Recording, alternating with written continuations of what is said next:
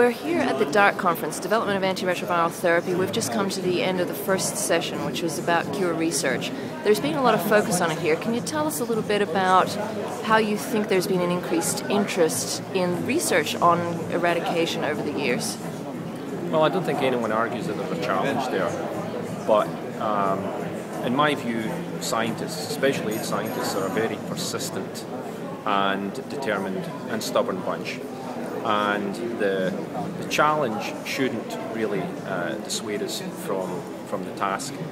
I think there's a lot of excitement on the cure question because we're starting to understand a little bit more about the obstacles to eradication. There are new agents, there are new tools with which to attack the reservoirs. There are new drugs with which to try and perturb the reservoirs that persist in the face of therapy. So the question is, can we become creative with combining some of these new agents and these new strategies to go for the home run, which is to cure HIV?